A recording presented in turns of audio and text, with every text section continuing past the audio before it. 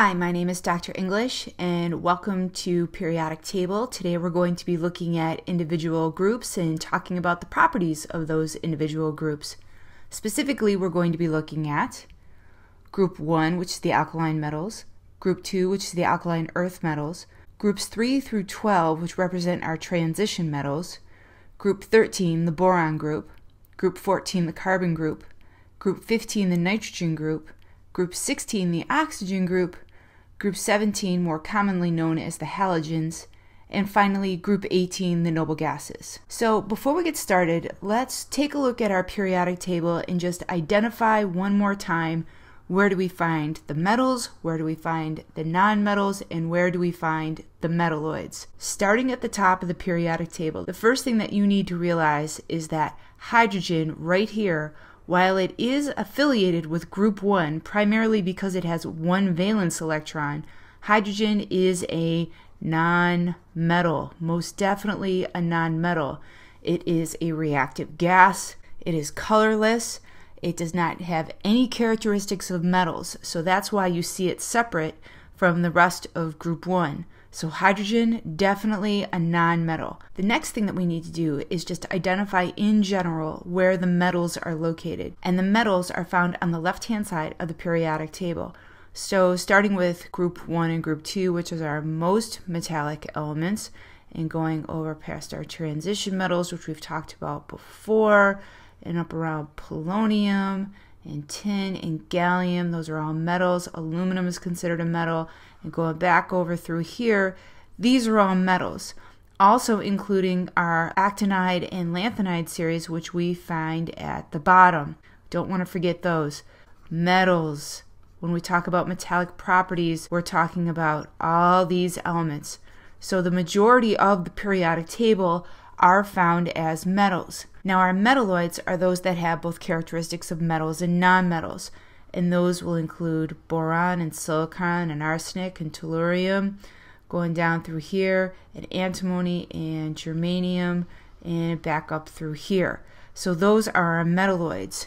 Then we have our nonmetals, and for the sake of this right now, we're just basically going to say that our nonmetals are all the way through here.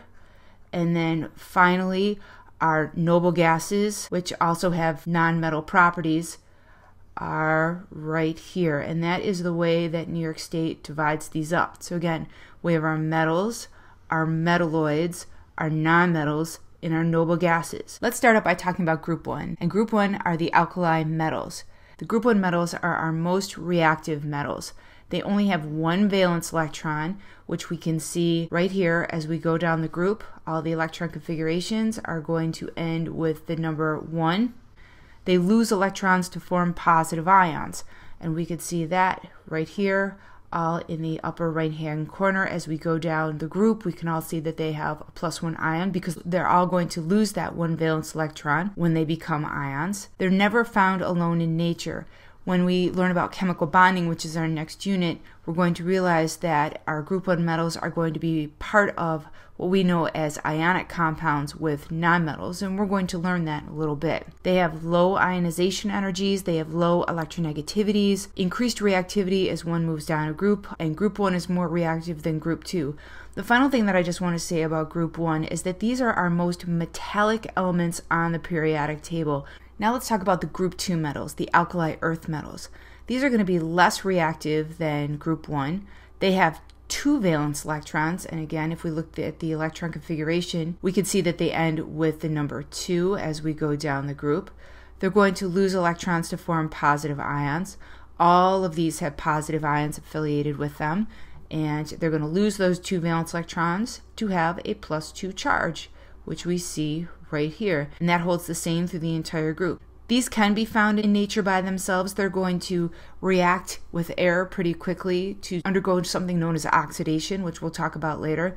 These have low ionization energies, low electronegativity values, and of course we can always go to Table S to confirm this general trend that as we go down the group from beryllium all the way down, we'll see a decrease in ionization energy and a decrease in electronegativity. Groups 3 through 12 are known as the transition metals, and we've talked about the transition metals before. These are metals with multiple oxidation states. In other words, if you look at something like manganese or molybdenum or titanium right here, they're going to have multiple positive charges associated with them. And that's one of the big things that we need to realize about the transition metals. Some of these will only have one oxidation number associated with them, and the most common ones that we identify are zinc with an oxidation number of +2 and silver with an oxidation number of +1. Typically, these are hard solids with high melting points. They're definitely less reactive than the metals in groups 1 and 2. We know these as the coinage metals because many of these metals will make up the currency that we use in our coins. One of the other things that you need to realize is that these elements are going to form ions that are associated with color in aqueous solutions. When we get into chemical bonding, in case you happen to look back at this particular video, is that the charge of these transition metals in an ionic compound must be identified by a Roman numeral. I say this now as just a reminder to you that someday down the road, when you do form chemical compounds and you use one of these transition metals, and it does have multiple oxidation numbers affiliated with it, when you name it, you're going to need to use a Roman numeral. Now let's talk about group 13. And group 13 is known as the boron group. The characteristics of these groups is these are all metals with the exception of boron, which is a metalloid. They have 3 valence electrons and will form +3 ions. So all of these here will end in the number 3 as we see right here, and all have a charge of +3 down the group. An interesting thing as you look at these visuals, which came off of periodictable.com, is that boron can definitely be identified as a metalloid. It's shiny, but it looks sort of brittle. When you look at aluminum or gallium or indium or thallium, these are your characteristic metals.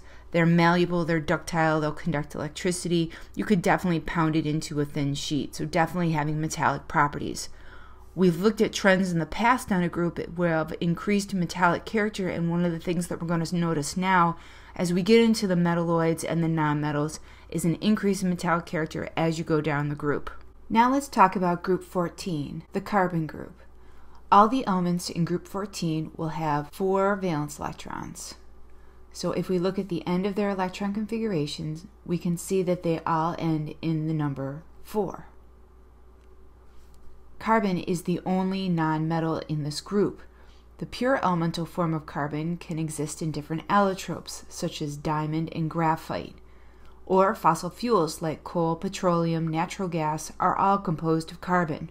Silicon and germanium are the metalloids, and finally tin and lead are the metals. So if we look at this trend going down the group one more time, we have carbon, which is our nonmetal, silicon and germanium, which are our metalloids, and tin and lead, which are our metals. Then we have group 15, which is the nitrogen group.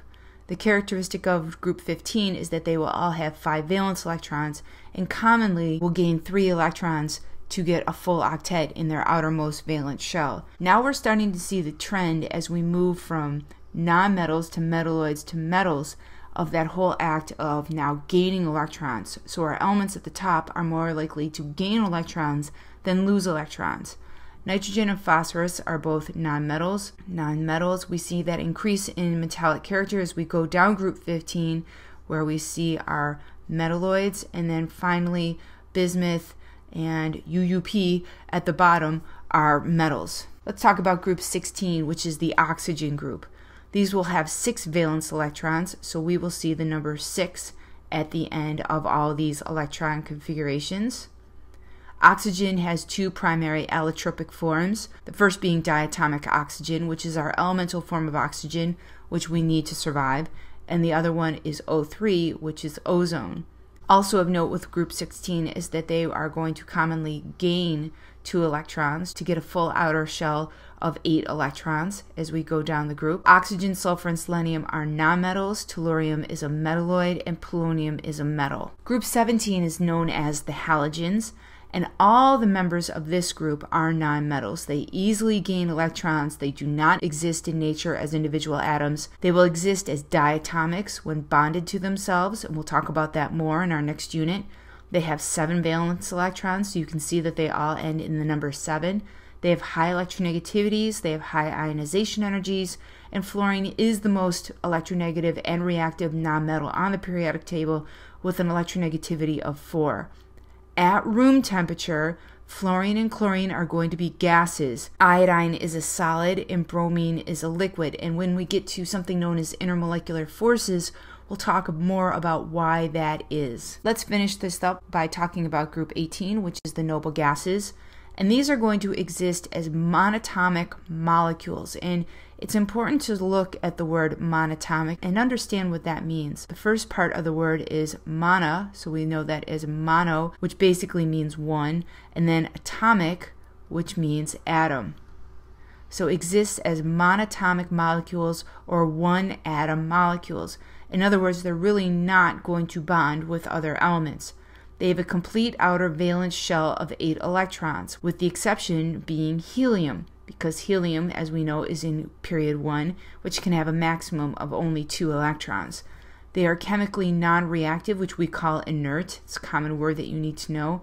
The only exception is xenon and krypton, and under extreme environmental situations, they will react with fluorine. And that's why when we look at this particular group, we notice that krypton and xenon do have charges affiliated with them, and that's basically because of their interaction with fluorine and the fact that their valence electrons are so far away from the nucleus that they actually can form some types of bonds between themselves and fluorine. So what did we learn in this tutorial?